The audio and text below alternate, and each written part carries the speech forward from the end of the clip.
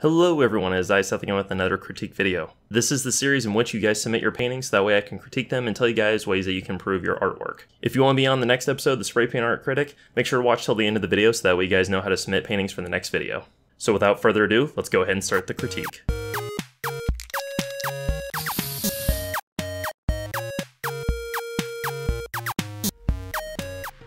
Starting off the episode, we have Jeremy with a really cool forest scene done on a 14 by 24 inch canvas. The spray paints he is using is mostly Rust-Oleum, but he's started moving more and more into Montana brand spray paints. Some notes that Jeremy gave me as far as painting on canvas, since I've never personally done it, is that the canvas is a lot less glossy when it's finished, even when adding clear coat. He also told me that the canvas is way better for working with nature pieces such as this, however they are not good for scraping as the paint soaks into the canvas more. A tip that I can help you guys with this is to put a couple base coats of white on your canvas first, so that way the paint tends to sit more on the white paint after it's been dried, rather than soaking directly into the canvas. Hopefully that helps out with the canvas suggestion. So let's actually get into the critique of this painting. So this painting is very nicely done. As you can tell, it's a nature scene that doesn't have a whole lot of scraped paint going with it. It builds up in layers like a typical spray paint art painting, but it does have a whole lot of just like layers built up as far as adding paint instead of removing. It looks like he textured the sky a lot like how you would do with a planet, and then he added some foliage in the background, and then adding trees in the layers ahead of that, and then adding a lot of grass textures in the foreground. For some reason, cool colors seem to work really well with blacks and whites, and I feel like he has a good contrast between the blacks and the whites as well as the color balance in this painting. It's also impressive to see a nature painting done without even scraping paint. This is done more in an acrylic fashion than a spray paint art fashion. Something I feel like that needs worked on though is the tone of the trees. What I mean by this is the trees that are further back have about the same darkness as the trees in the foreground, thus making it feel muddled, and you can't really tell where one tree begins and the next one ends. They all just kind of run together in the same area. It's kind of like looking at a plate of spaghetti. You can't really tell where one noodle ends and the next one begins. It all feels like it's on the same plane or the same surface. I would also like to see more gradients in the grass and in the road texture. In the grass, it just feels like that there's like brightness on top and then like a middle tone in the middle and then dark on the very bottom, as opposed to having them all mixed together. And the road just kind of stays one dull color throughout the entire thing.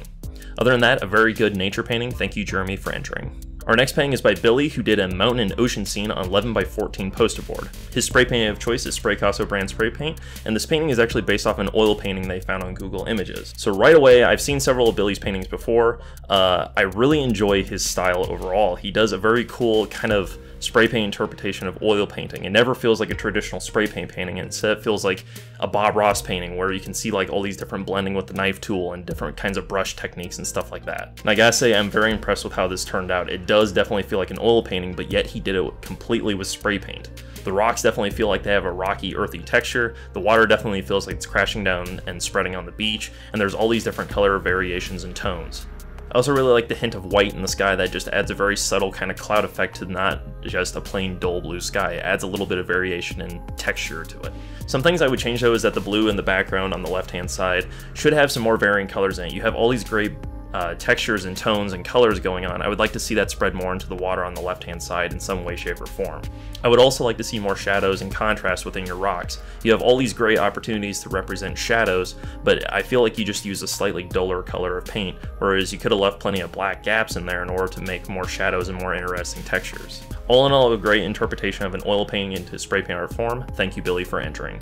Up next, we have James with a really cool pink nature painting done on 16 by 20 canvas and done with Rust-Oleum paint. When James first sent me this, I was incredibly blown away because nature paintings have always been very difficult for me, and this almost feels like a mastered kind of way that he did everything. From the color, the contrast, the symmetry, and the textures that he worked with everything feels on point. The waterfalls actually feel like they're moving and creating like a kind of splashing and mist effect at the bottom. The tree feels alive, the space kind of feels like it's almost twinkling, and the texture of all the leaves and everything actually feel like that they're actually leaves. He even gave some mist effects at the base of the waterfall where the tree is sitting, so that way it pushes it further into the background and thus separating the background from the foreground. Although this is an excellent painting, there are a few things I would change. While he does separate layers very well, I would maybe leave a bit more contrast. You do have a lot of the same colors here with a lot of the pinks and yellows there, and although they are separated, I feel like they could be separated even more, thus differentiating the background from the foreground. Especially back between all the waterfalls and you have all the foliage, I would maybe leave a few more gaps of black in there to really bump up the contrast and bring that contrast and the level of interest in the painting to a new level. A good example of this is how he did it on his tree. He's got a lot of really cool subtle highlights on the tree while also keeping it black. That gives it a great contrast with the leaves that are on top of the tree. I feel like if he left just a few gaps of black within his foliage in the background, it would really bring out the contrast a little bit more. But altogether, a very well done painting. Thank you, James, for entering.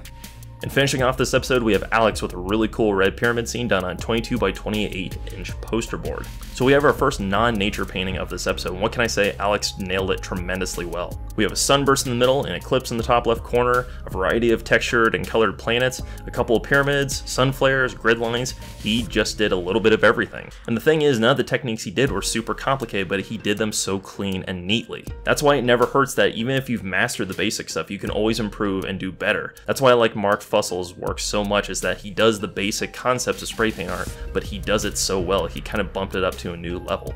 And even though this painting is very well balanced, where you kind of have a planet on either side, you have 3 pyramids stamped there, and you have all these grid lines, it works in this case because he's got the planets kind of off balance. He doesn't have them exactly in a line. They're going in a diagonal line. One planet's bigger than the other, and you can kind of follow this direction which they're kind of streaking across, or how the texture is following on the planet. I would say it's borderline too symmetrical, but he just has a little bit that it kind of differentiates the two halves of the painting, thus making it interesting. I would normally say add more color to the sky because I really like color, but the way that he has the sunburst set up in this painting is that it creates a great contrast, and I feel like adding color to it would just make the sky way too busy. A few things I would maybe change is to maybe get rid of the light burst on top of the pyramids. With the sunburst and the white behind the pyramids, you already have a great amount of contrast, and I feel like it's unnecessary, but that's more of a personal opinion more than anything. It does bump up the contrast a little bit more, but I feel like it maybe makes it just a little bit too busy. As far as other stuff is concerned, I feel like the grid lines could be straightened out a little bit, where you could maybe get like a long straight edge and just move it over a little bit as opposed to trying to draw the lines freehand, thus creating a much straighter line. Other than that, I love the color variation that he has in this painting. It all works perfectly along with the contrast, and the symmetry is just on point with this one. I really enjoyed this painting. Thank you, Alex, for entering.